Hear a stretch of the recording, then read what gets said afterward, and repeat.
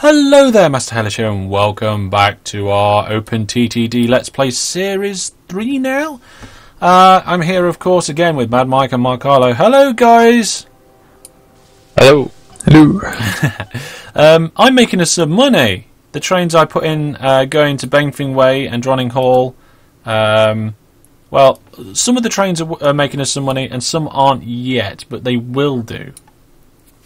It's kind of a future thing. I think both Kedem and Benfing Way have an opportunity to give us money. Dronning Hall certainly does. The size of it is one of the biggest on the map, I think. Let's have a look in the town's directory. Oh, Parfing Hill's actually the biggest town in the directory at the moment. And there are a shed load of passengers there. I think a shuttle service between Parfing Hill and Dronning Hall is in order. I think it'll make us a nice bit of money. Sounds good. So I'm going to clone one of those other trains and just change its orders.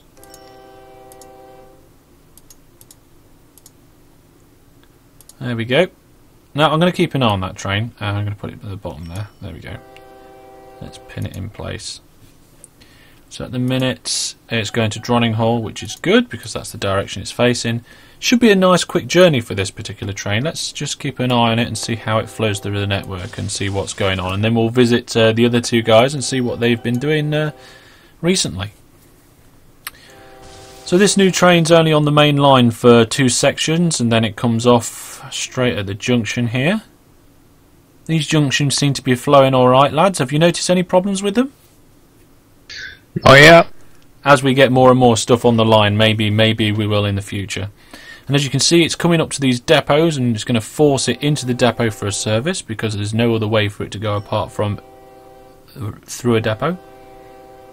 And because there's 2 depots opposite each other, a train can go into the other one as that one's coming out, which is quite handy. So we're off to Dronning Hall to pick up passengers for the first time. In it is. It's loading now. Let's just see how many it's loading. And we've got a full complement, I think. Yep, fully loaded. So it's going to head back now. Train zipping up and down that main line. That's what I like to see. Some people don't use a mainline system in their games, even if they do have trains sharing tracks. I like it. I just like the way it looks. Now there's a rubber plantation that's going to close. I don't know if that's It's anything. miles away. I've just checked it. Ah, thank you for checking that out. Got a little bit of a blockage here outside Dronning Hall. Lots of trains waiting to go, but it is flowing okay, I think.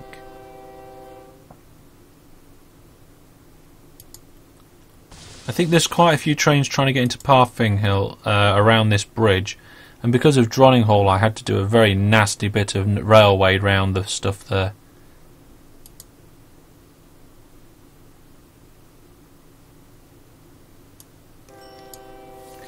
Well, let's see, it's coming back into Parfing Hill. Hopefully that train will make us some cash.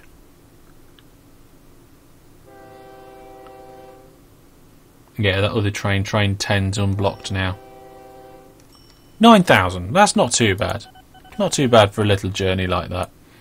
I think we'll just have that one shuttling backwards and forwards now because that station no longer has anything sat at it because I think it's just stolen absolutely everything. Parfing Hill. What is our ratings at Parfing Hill?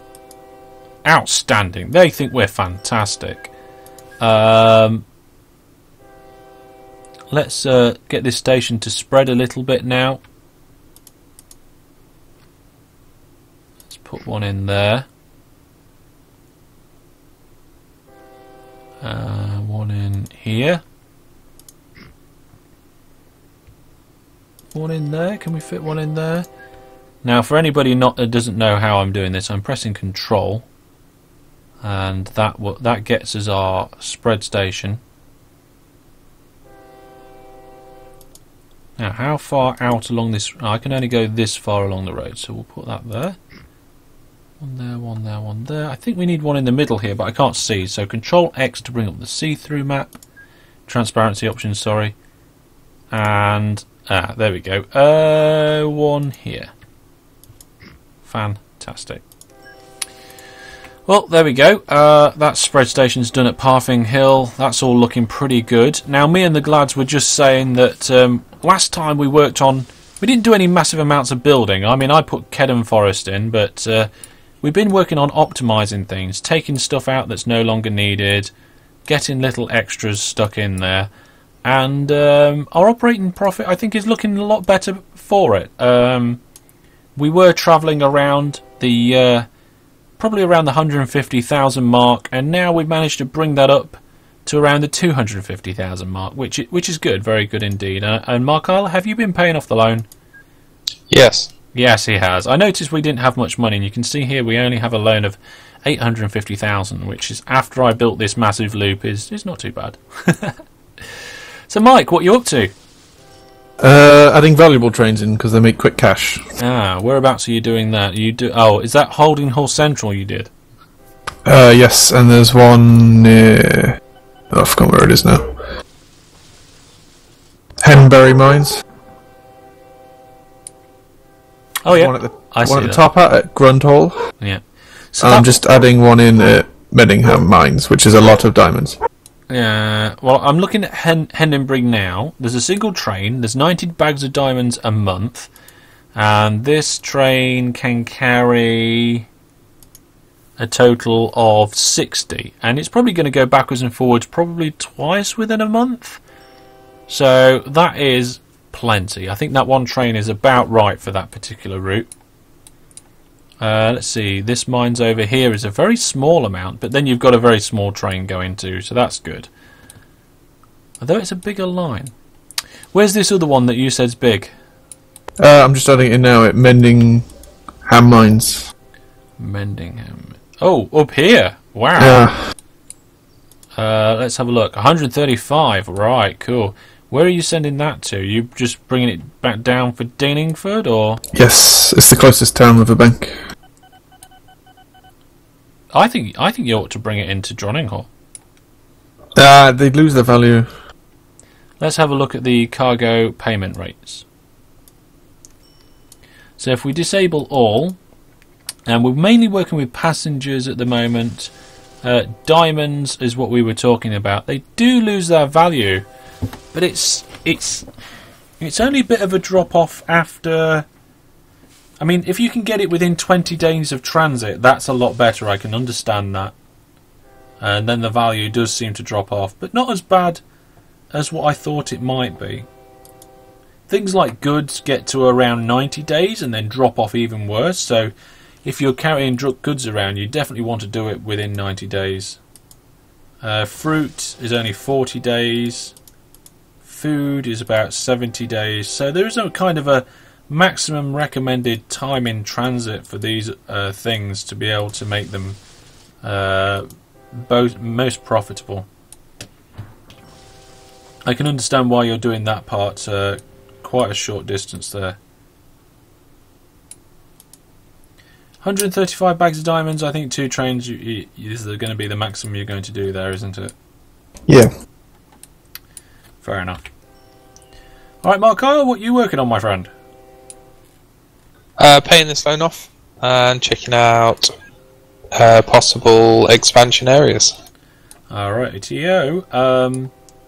I mean, I'm quite enjoying this little Dronninghall bit we've got going on here, but the section of track between Parfing Hill and Dronninghall is getting very busy now. And I'm wondering whether we should look at reducing the number of trains we have and increasing the train lengths. Possibly. Sounds like a good idea. Yeah. I'm also going to put an extra couple of relief lines in. There seems to be a lot of trains going directly between Dronninghall and Parfing Hill, so I'm thinking if I put an extra line in here as a relief line, or would that be a bad idea? Kind of. Oh no, don't want to do that. Get out of the way, my train.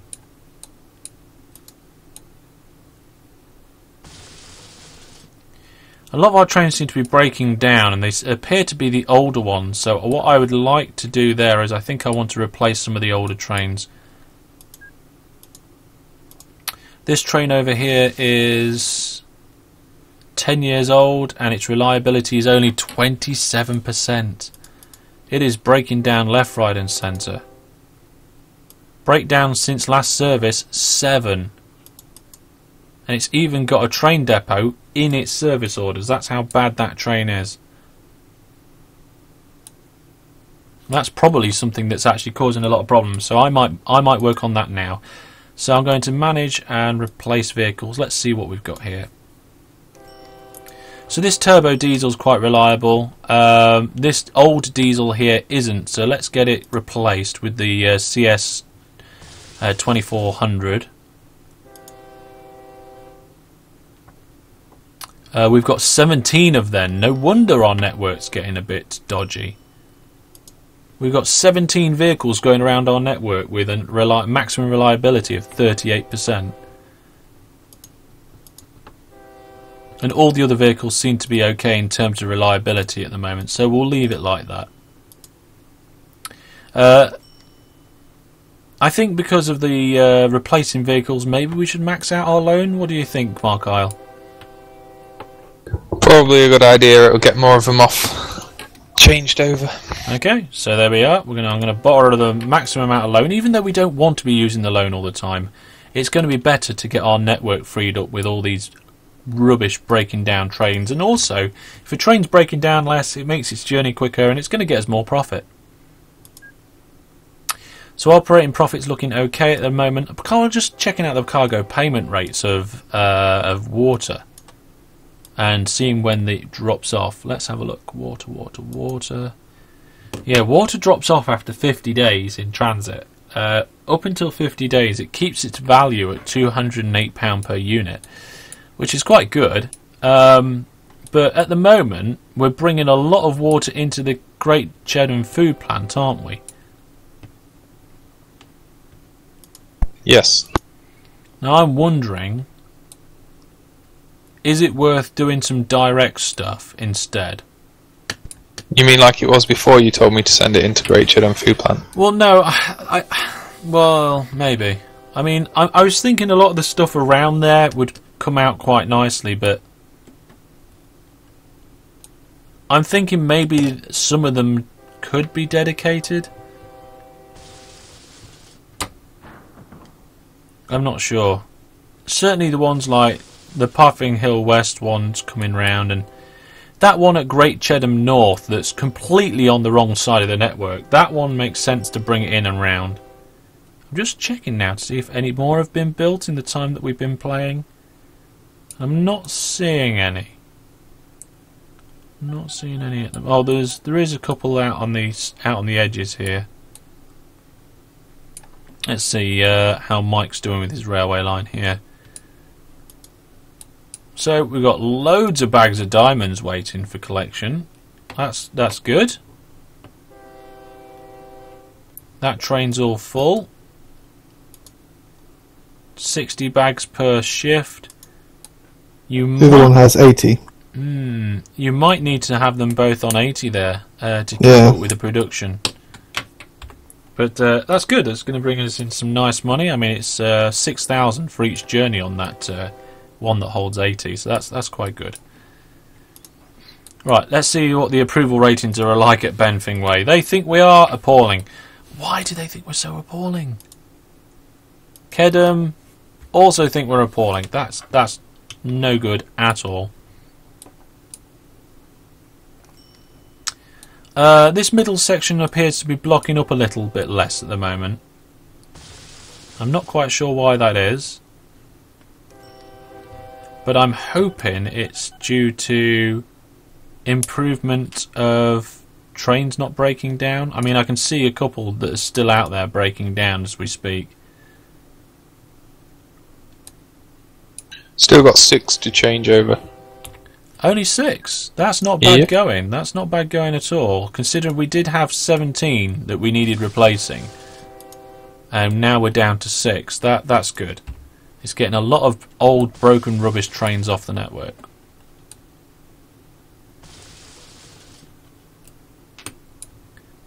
Now, does Benfing Way get set water? Yes, it does. Now, have we got any spare food to take to Benfing Way? No, I don't believe we do. Well, there's about 90 tons of food sat there at the moment. Mike, there's another rubber plantation if you want to send it to the factory. Where's that? It's on the west coast here. Not far from our oil refinery, actually. Ah, that one. Yeah. It's not a lot of rubber. Is it? Oh, no, it's only 18,000 litres of rubber. It's probably hardly worth the effort until it closes down. Yeah, which is why I think we left it alone in the first place. Yeah. I'm just checking out a few various places that are nearby. There's a farm there. Not a lot there. There's more rubber. There's a fruit plantation. That's not bad. We could probably get that connected up okay. That's rubber as well. More water.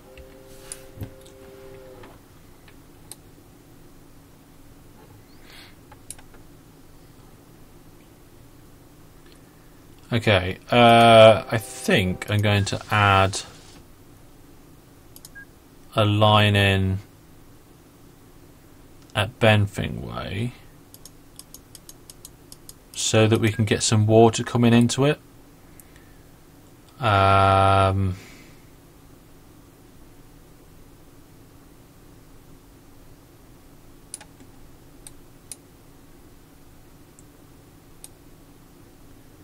I'm just trying to figure out the best way of doing it without messing the station up too much.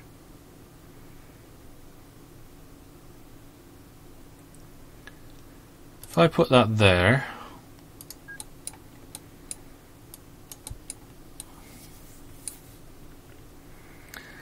now Benfing Way are going to get annoyed if I take that land out there, so I'm going to put a tunnel in.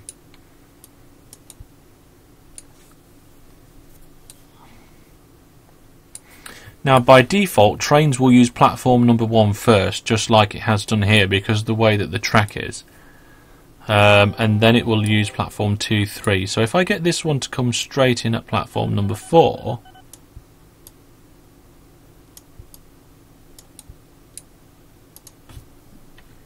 let's remove that there, like this, and I should be able to just change this signal. If I remove that, then I can put that signal in there like that.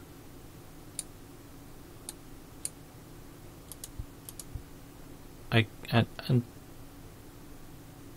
that, I think. I have no idea if that's going to work, actually, to be completely honest. And then in the middle of the route I'm going to add a depot and take out the piece of line in between, so every time it goes backwards and forwards it'll make a trip to the depot. Right, diesel, let's get that diesel train in there, and let's get a water truck, the water tanker, there we go. I'm going to start off, oh, we ran out of money, guys. Have we run out of money? Or have we been paying the loan off? I only paid 50, I've just taken it out again. Yeah, I think replacing all those vehicles has caused us some issues in terms of financial flow. Still got 3 left. 3 vehicles to change. Yeah. Okay, there we go. I'm going to keep an eye on this vehicle and try and work out what's best for it. Benfing Way West is going to be providing 18,000 litres of water. Now that's a month.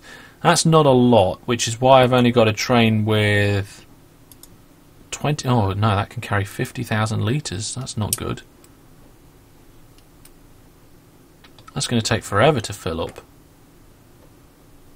Okay, go back to the depot. Through your little tunnel there. Train going in and a train going out. There we go. I'm going to take one of the tanks off I'm actually going to just make it do a little shuttle out there on its own with just one little tank at the minute.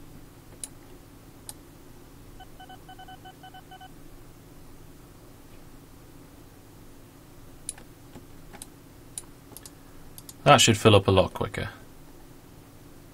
Hopefully it will fill up at all, and hopefully it will count. Hopefully these rails will work as well, because I don't normally get trains to go into the back of a station like this. Bangfeng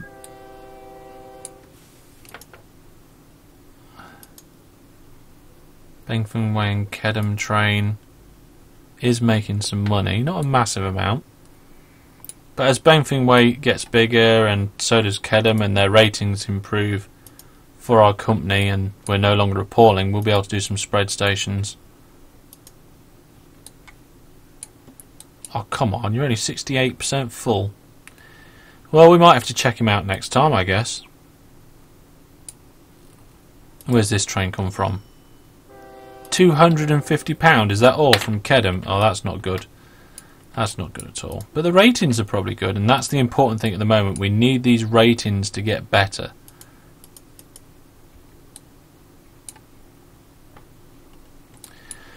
Okay, well, we'll call it there for now, guys. Let's have a look at the operating profit, see how things are going. You can see here that without us spending stupidly amounts of money, our operating profit improving there.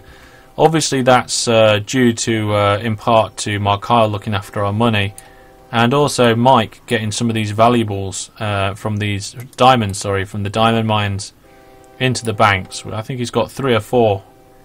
Yeah, there's one there, there's one down here, and then one over there as well. So we've got them running quite nicely. Got 5 now. Oh my word, where's the other ones? Laughing Hill. Oh, I just saw Grunding Hall. Grundhall, yeah. Yeah, Grundhall and Laughing Hill, yeah. And those trains should be making us a nice little bit of money. 2,000 so far this year for that one. Cool. Yeah, well, there we go. That's, like I said, that's all from us for now. Thank you very much for watching, and until we see you next time, it's goodbye. Goodbye, guys. Bye. Goodbye.